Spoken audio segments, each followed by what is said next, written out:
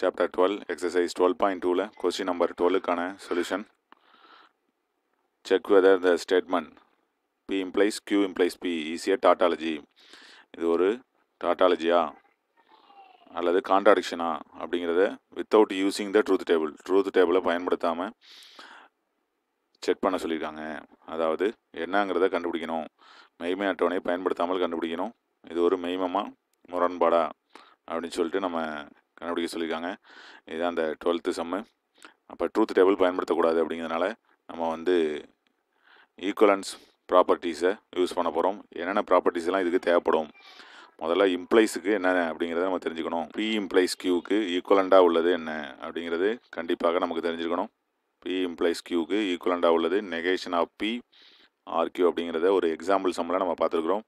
அதான் இங்கே நம்ம கண்டிப்பாக 2 இடத்துல யூஸ் பண்ணணும். 2 இம்ப்ளைஸ் இருக்குது.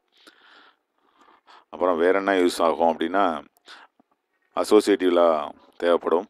அப்புறம் ஒரு ஸ்டேட்மெண்ட் அதோட நெகேஷன் ரெண்டுமே இருந்துச்சுன்னா ஆறுங்கிறது என்ன வரும் அப்படின்னா ஆல்வேஸ் ஏ டாட்டாலஜி அப்படிங்கிறது நமக்கு இதில் கண்டிப்பாக தேவைப்படும்.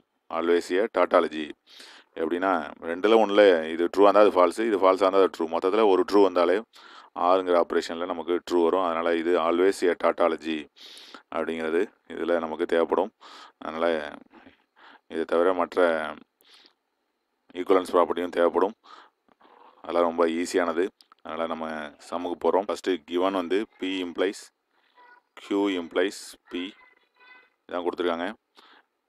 திஸ் இஸ் ஈக்குவலன் டு வெளியில் இருக்கிறத அப்படியே வச்சுக்கிறோம். பி இம்ப்ளைஸ் இந்த ப்ராக்கெட்டுக்குள்ளே இருக்கிறதுக்கு இப்போ B implies கியூன்னு negation of PR Q, அதாவது ஃபஸ்ட்டில் உள்ளதை நெகேஷனாக மாற்றிக்கணும், 2வது உள்ளது ஆர் போட்டு எழுதணும். அப்போது கியூ இம்ப்ளைஸ் பின்னு என்ன வரும், ஃபஸ்ட்டில் உள்ளதை நெகேஷனாக மாற்றிக்கணும், 2வது உள்ளதை ஆர் போட்டு எழுதணும். அப்போ நெகேஷன் ஆஃப் கியூ ஆர்பி அப்படின்னு வந்துடும். இப்போ 2வதாக வெளியில் இருக்கிற இந்த இம்ப்ளைஸுக்கும் நம்ம என்ன பண்ண போகிறோம், அந்த மாதிரி என்ன பண்ண போகிறோம், ஃபஸ்ட்டுக்குள்ளதுக்கு நெகேஷன் போட்டுட்டு 2வது உள்ளதை அப்படியே எழுதிக்க போகிறோம். இப்போ நெகேஷன் ஆஃப் பி ஆர் 2வது ப்ராக்கெட்டில் உள்ளதை அப்படியே எழுதிக்க போகிறோம். அதாவது கியூ அப்படியே எழுதுன மாதிரி. இப்போ நெகேஷன் ஆஃப் கியூ ஆர்பி அப்படின்னு கிடச்சிருது. இப்போ இது நமக்கு செகண்ட் ஸ்டெப்பு. இந்த ஃபஸ்ட்டு 2 ஸ்டெப்லையுமே என்ன யூஸ் பண்ணியிருக்கோம், இந்த பி இம்ப்ளைஸ் கியூங்கிற இதை தான் யூஸ் பண்ணியிருக்கிறோம். இப்போ அடுத்தது என்ன பண்ண போகிறோம், இந்த பிங்கிறது ஃபஸ்ட்டில் இருக்குது, இந்த பி அடுத்தது இருக்குது. இதை ரெண்டையும் இப்போ இடத்த மாற்றிக்கிறோம். இப்போ இடத்த மாற்றுறதுக்கு என்ன பண்ணலாம், பரிமாற்று பண்பை யூஸ் பண்ணுறோம். அதாவது கம்யூட்டேட்டிவ் ப்ராப்பர்ட்டியை யூஸ் பண்ணுறோம். அப்போ நெகேஷன் ஆஃப் பி ஆர் இது ரெண்டையும் இடத்த மாற்றிக்கிறோம். அதாவது பி ஃபஸ்ட்டு, நெகேஷன் கியூவை 2வதாக அழிக்கிறோம். யூஸிங் என்ன ப்ராப்பர்ட்டி அப்படின்னா கம்யூட்டேட்டிவ் லா அப்படிங்கிறத யூஸ் பண்ணிக்கிறோம். ஓகே, அடுத்தது இப்போது இது ரெண்டையும் ப்ராக்கெட்டை மாற்றுறோம். அதாவது அசோசியேட்டிவ் லாவை யூஸ் பண்ணுறோம், சேர்ப்பு விதியை யூஸ் பண்ணுறோம். இப்போ negation of B R B அப்படின்னு மாறிடுது. கடைசியாக உள்ளதை தனியாக பிரிச்சிடறோம். அதாவது நெகேஷன் ஆஃப் கியூ அப்படின்னு பிரிச்சிடறோம். ஓகே, இப்போது ஃபஸ்ட்டு இதில் பார்த்தோம்னா அந்த பி ஆர் நெகேஷன் பி ஒரு ஸ்டேட்மெண்ட் அதோட நெகேஷன் ரெண்டுமே நம்ம ஆறுங்கிற ஆப்ரேஷன் உட்படுத்தினா என்ன கிடைக்கும், ஆல்வேஸ் ஏ டாட்டாலஜி, அதாவது மெய்மம் கிடைக்கும். அப்போ அதே மாதிரி தான் இங்கே இருக்குது, இடம் மாறி இருக்குது. அப்போ நெகேஷன் பி ஆர் பி அப்படிங்கிறது கிடச்சிருக்கு. அப்போ இது எப்போதுமே என்னது ஒரு டாட்டாலஜி அப்படிங்கிறனால இதில் நம்ம டாட்டாலஜி அப்படிங்கிறத போட்டுறோம். டாட்டாலஜி ஆர் நெகேஷன் கியூ அப்படின்னு கிடைக்குது. மறுபடியும் இதில் பார்த்தோம்னா ஒரு டாட்டாலஜி ஸ்டேட்மெண்ட், அதாவது ட்ரூ ஸ்டேட்மெண்ட்டோட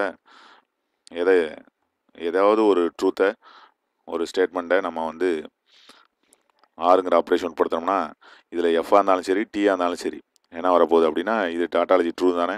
அப்போ ஒரு ட்ரூ வந்தாலே போதும், ஆல்ரெடி ஒரு ட்ரூ இருக்குது. அப்போ therefore this is also A tautology அப்படின்னு கிடச்சிரும். அப்போ எந்த ஒரு ஸ்டேட்மெண்ட்டோடையும் டீயை நம்ம ஆறுங்கிற ஆப்ரேஷன் உட்படுத்தினோம்னா என்ன கிடைக்கும் அப்படின்னா டீ தான் கிடைக்கும், அதாவது டாட்டாலஜி. இப்போ மெய்மம்ங்கிறது கிடச்சிருது. அப்போது மெய்மமா முரண்பாடா அப்படின்னு கேட்டிருந்தாங்க, நமக்கு மெய்மம்னு கிடச்சிருது. அப்போது கொடுக்கப்பட்ட ஸ்டேட்மெண்ட் என்பது ஒரு மெய்மம், அதாவது ஈஸியாக டாட்டாலஜி அப்படிங்கிறத நம்ம எதன் மூலமாக ஈக்குவலன்ஸ் ப்ராப்பர்ட்டிஸ் யூஸ் பண்ணி நம்ம கண்டுபிடிச்சிக்கோம். இது அனதர் ப்ரூஃப். இது அதாவது ட்ரூத் டேபிள் மூலமாக கண்டுபிடிக்கிறதுக்கு மாற்று இது. இதை தான் யூஸ் பண்ணுங்கன்னு சொல்லி நம்ம without using truth table use பண்ணாதீங்கன்னு சொல்லி கொடுத்ததுனால நம்ம இதில் தான் போட்டாகணும். இதில் நமக்கு தேவையான அந்த லாஸை கொஞ்சம் கவனமாக தெரிஞ்சுக்கணும். பி இம்ப்ளைஸ் கியூ அப்புறம் பிஆர் நெகேஷன் பிங்கிறது ஆல்வேஸ் ஏ டாட்டாலஜி. டாட்டாலஜியோட எதையும் எந்த ஒரு ஸ்டேட்மெண்ட்டையும் ஆறுங்கிற ஆப்ரேஷன் உட்பட தான் டாட்டாலஜி தான் வரும் அப்படிங்கிறதெல்லாம் கொஞ்சம் கவனமாக நம்ம தெரிஞ்சுக்கிட்டோம்னா இது ரொம்ப ஈஸியானது. புரியும்னு நினைக்கிறேன். தேங்க்ஸ் ஃபார் வாட்சிங்.